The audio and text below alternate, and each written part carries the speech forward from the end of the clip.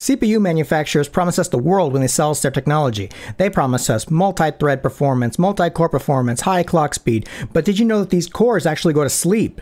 Well, in this video, I'm going to show you how you can get the maximum out of your CPU with just the click of a button. This is Nico Knows Tech. Nico Knows Tech, all your tech tips and reviews on deck. Nico Knows Tech, #1 channel with the news on check.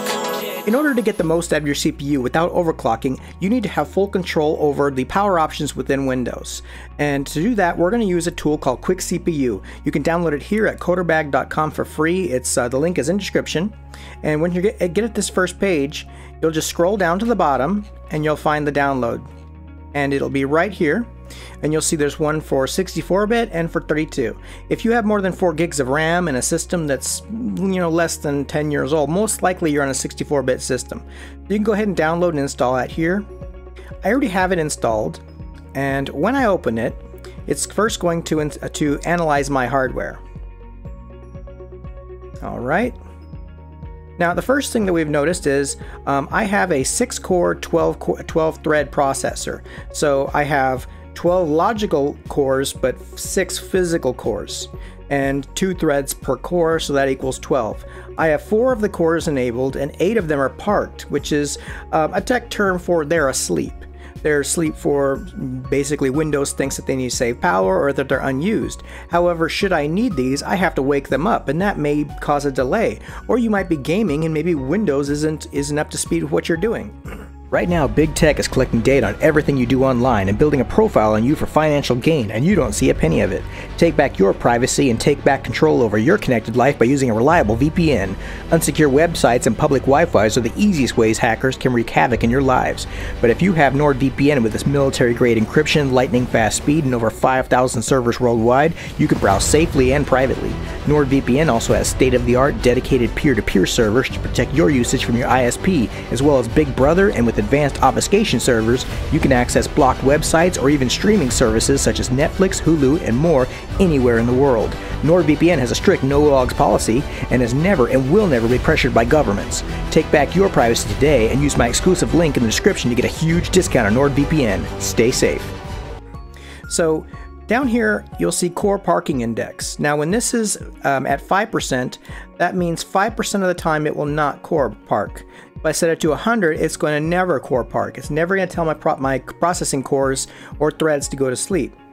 Frequency scaling, when this is at a low percentage, it's going to drop the base frequency below where it's supposed to be. So my real-time frequency, my actual frequency, is 1.7 gigahertz. And this processor has a base frequency of 3.7 with a maximum frequency of 4.8 gigahertz. Now if I increase this to 100%, it's going to maintain that base frequency, and if I put Turbo Boost over here, this is going to try to keep my processor at its maximum speed for as long as possible.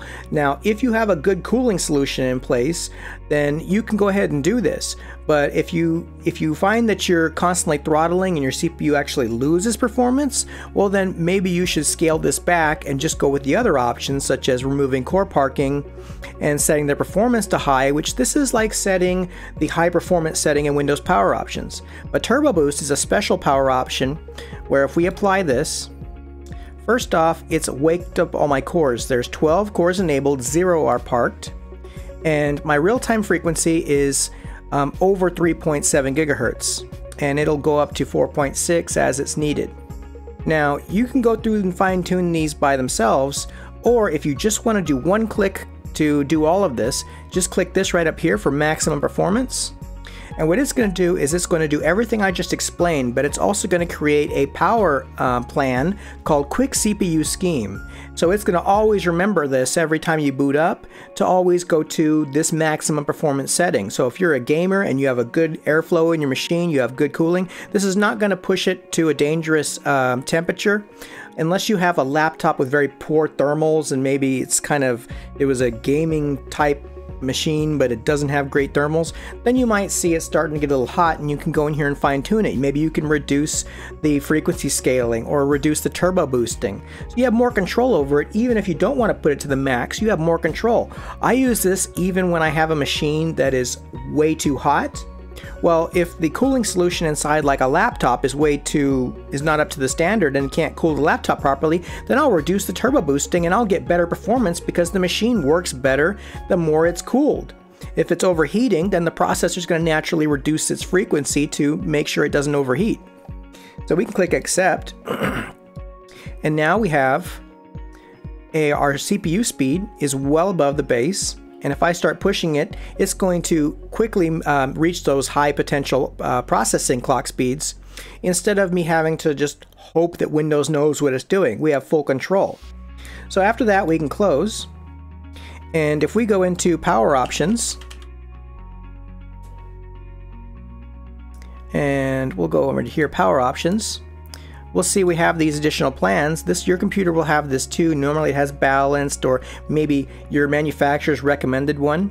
But this one here is the one we just created with Quick CPU, where we've told Windows, don't park my CPU cores, and I want my turbo boosting to be as maximum as possible. I want my my base clock speed to always be at the base and not reduce it.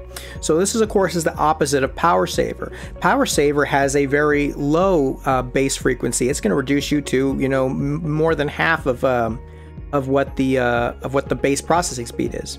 So it's going to do all of that, and a lot of people don't know this, so they think that they have to overclock their CPUs. Well, what they don't realize is that even if you have set your overclock to 5 gigahertz or whatever, if Windows is telling it to slow down all the time, that doesn't really mean anything. So this is something I highly recommend that you guys try out. And in the next video, I'm going to be showing you actually how to make your CPU go even faster. Congratulations on making it to the end of the video. I hope this was a benefit to you. I hope that you guys are getting the most out of your CPU and getting your money's worth on the products that you buy. If you like this, please hit like and consider subscribing. Also, follow me on Twitter, Instagram. I'm always having updates and clever stuff there. And if you'd like to support me on Patreon, link is also in the description, and I will see you next time.